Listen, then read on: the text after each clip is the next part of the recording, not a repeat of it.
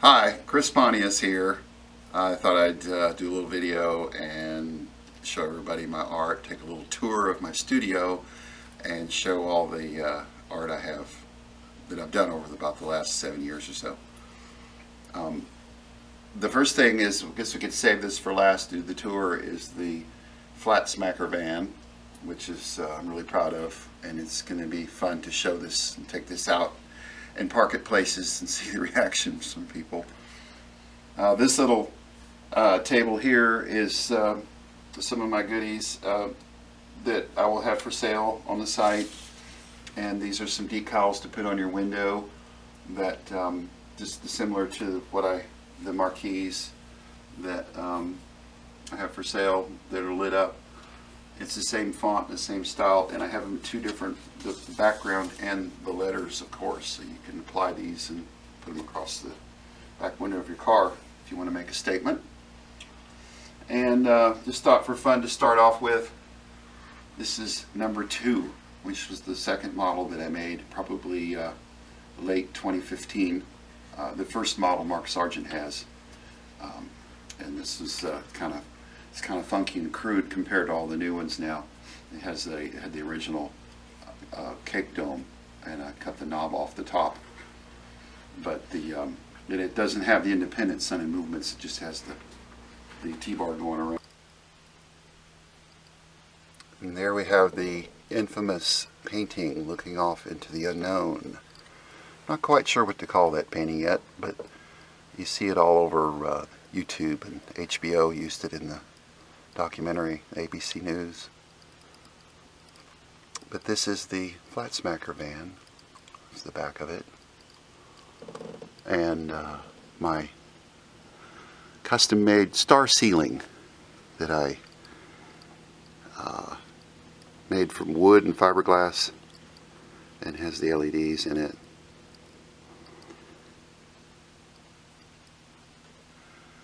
And I did the seats myself.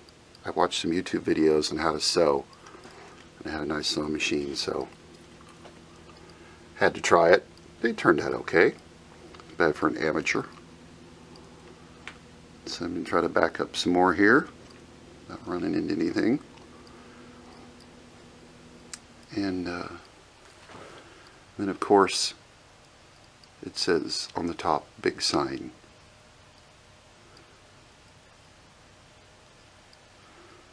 So that's the flat smacker van, in case anybody's curious. And yes, I like rainbows. They're very colorful. I happen to like all the colors, and it's very eye-catching, which is the whole idea of this van in the first place. Come over here and got the my name on there, and a model, one on each side. Interesting things happens with the starlight I have. It floats inside the dome there. Very interesting effect. So over here is the little model table. We got the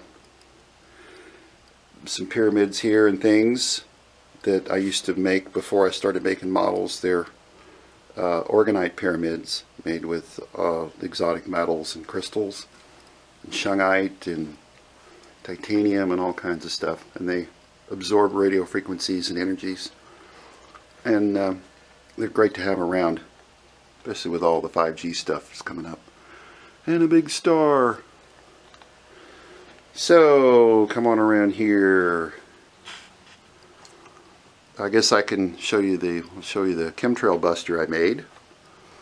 And instead of using a 5-gallon bucket with I used acrylic, made an acrylic base, and it has Herkimer diamonds in the tubes, and it's a pretty powerful one. I've gone out there and used it to destroy some chemtrail clouds. It really works.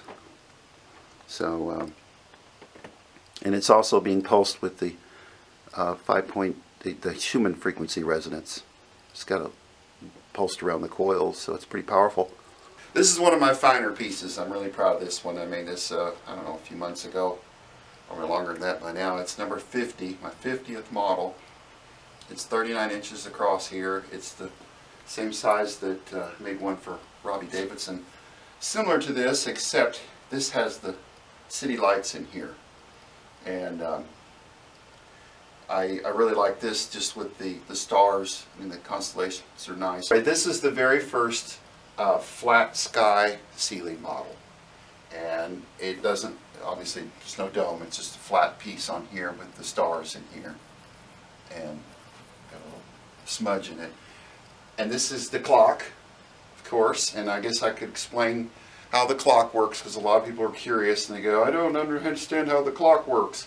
Well, the blue lights represent the minutes. It's like a clock except there's no hands. The red lights are the hours. The green lights are the hour markers. So 12, 1, 2, 3, 6 o'clock, 9 o'clock, and so on.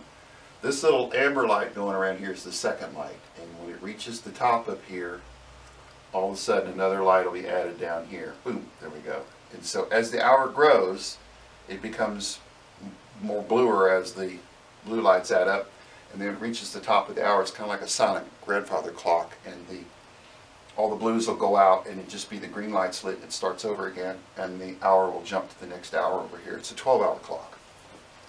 And this actually is the first one I ever did. I've never had an oddball size, a 30-inch size map. And it actually had some scratches in it. So I went over it with an airbrush and tried to recreate clouds, because the other models don't have clouds, so you can still see the continents. And actually I thought it turned out pretty good. It has a ring of mirrors around the inside to kind of reflect things back in here, because the dome doesn't terminate down, so you have to step it out to run the sun and moon around. And then it has the backwash light and a really nice tiger eye maple frame.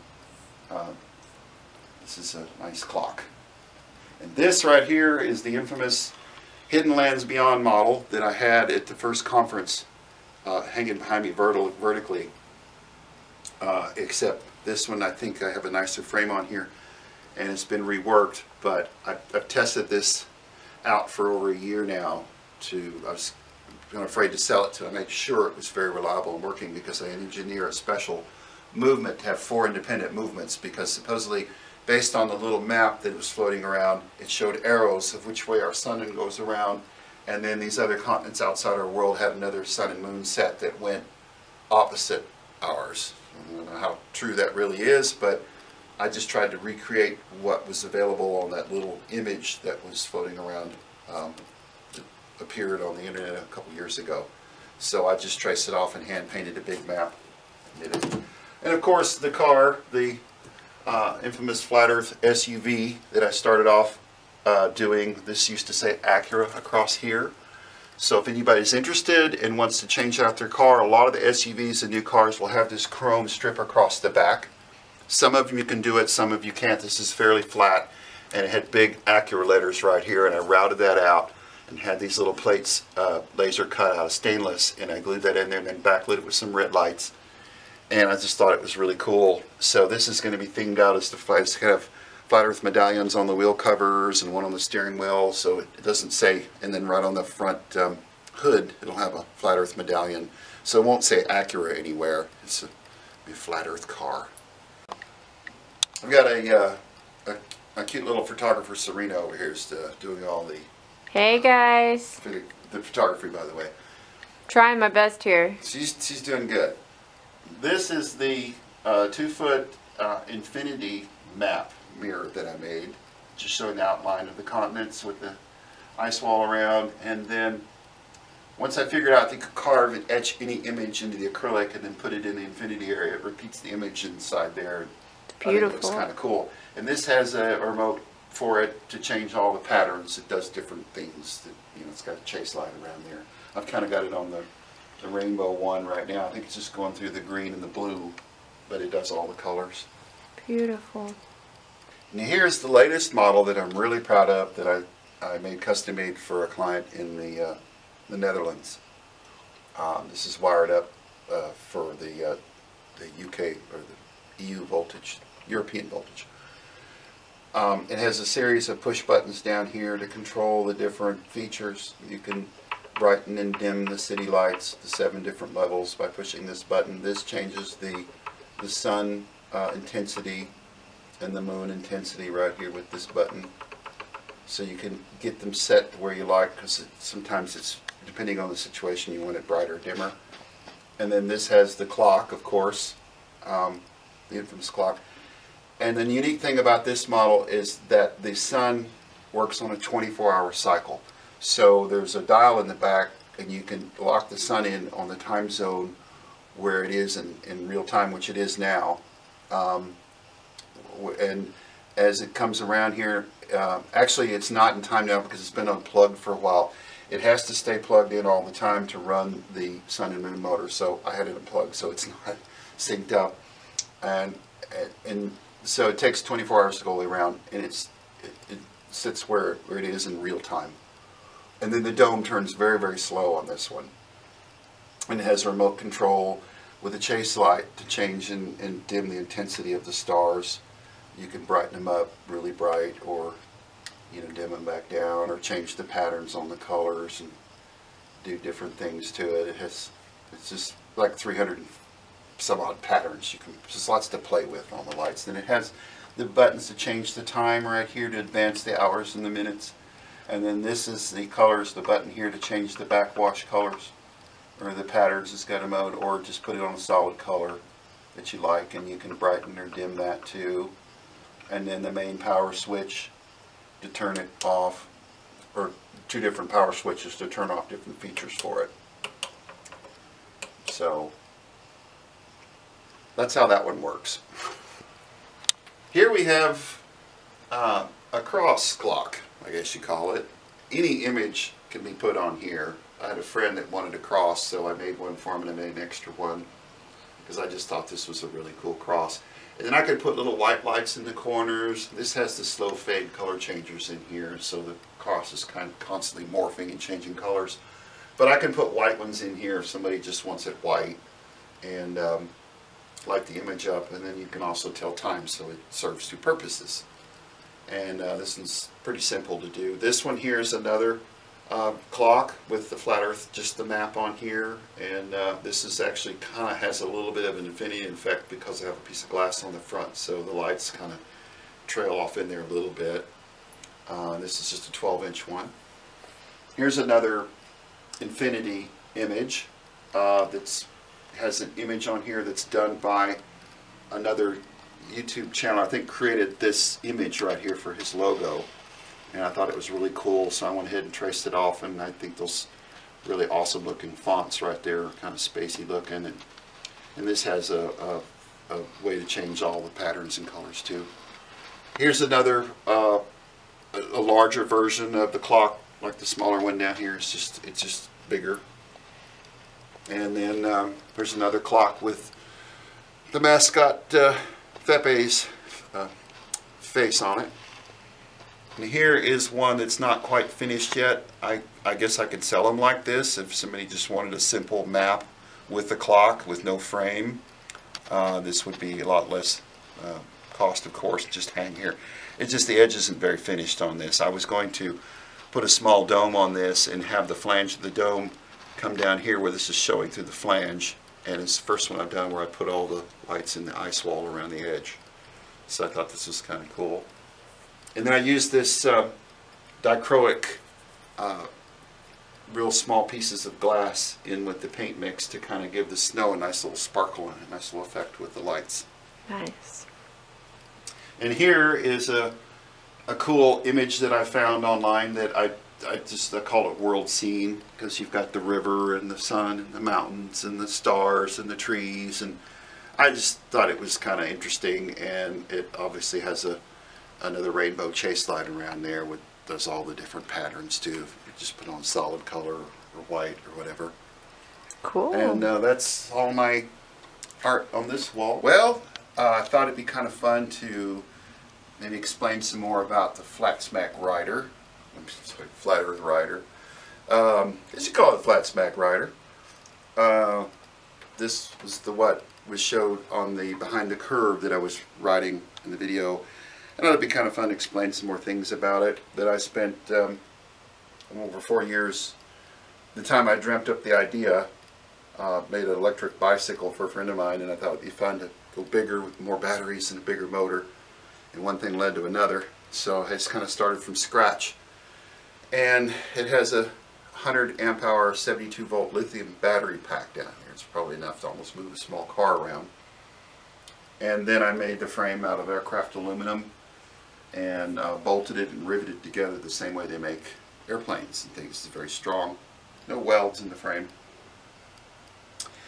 And then I wound my own coils, made my own rear motor. The motor is in the wheel.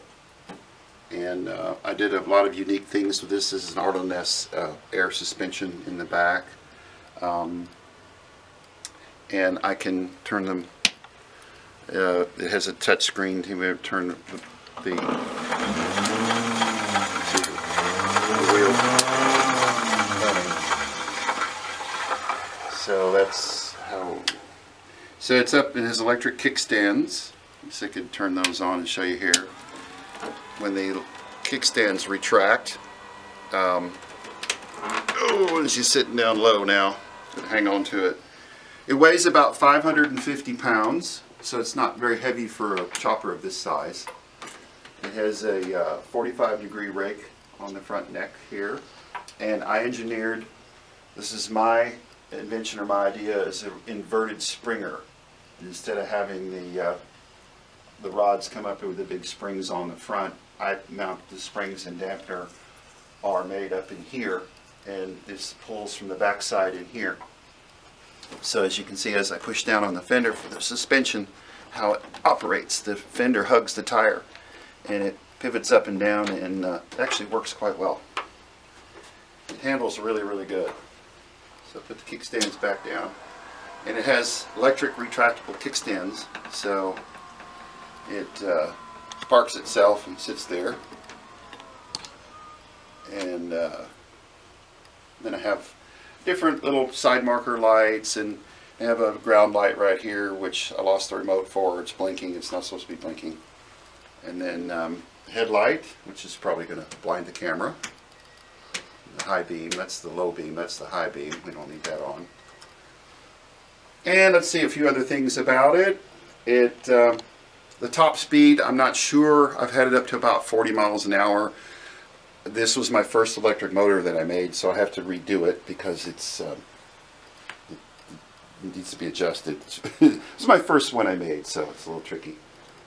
And then it has this is the front brake actually. When you rotate this forward, all the lights come on, and this operates the front brake caliper.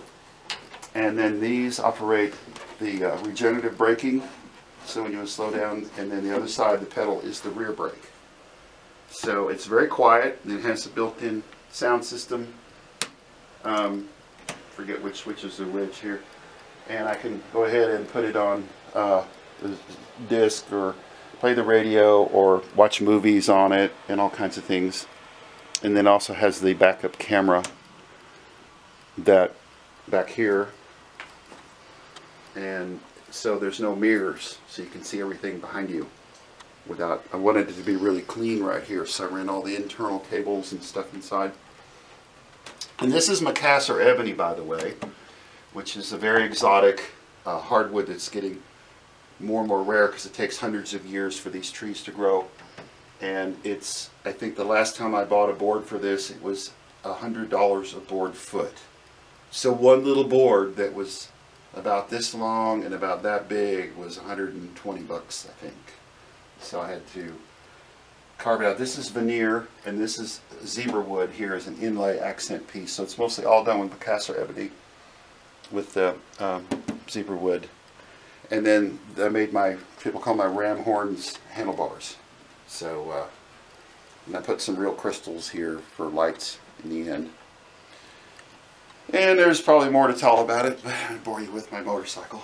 This model here is my, I think, the 58th model, and it's just a very simple one with no rotating dome and no stars or anything, just a clear dome with a simple dimmer switch for both the sun and the moon, and on-off switch right here. This model over here is the one that's been shown on the CBS News and was in the National Geographic documentary on the Salton Sea experiment. And this was done with a zebra wood frame and a hand-painted map, and this has signatures on the bottom. Patricia Steers and Mark Sargent's signature on the bottom. I don't know if you can see it or not. Turn the flashlight on it. I don't have a flashlight. But this one I have for sale on the site. I hope you enjoyed the tour of my little studio and all the things I have that I've created.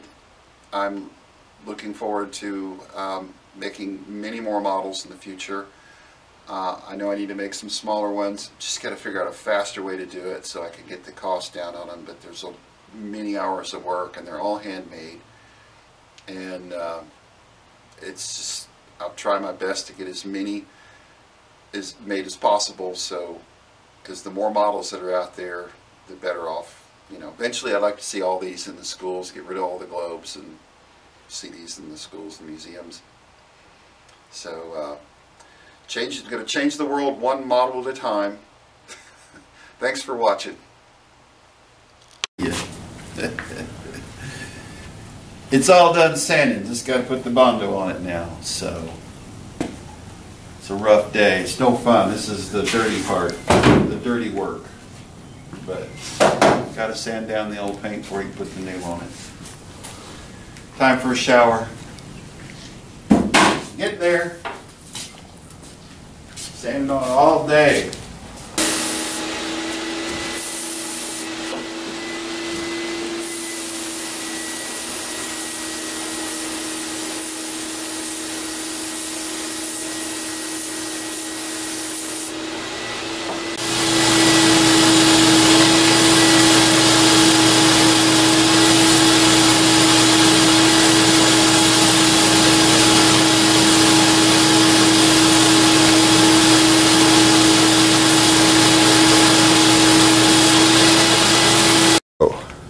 Well, here we are after 3 weeks of hard work of sanding and fixing dents and going over it and everything else.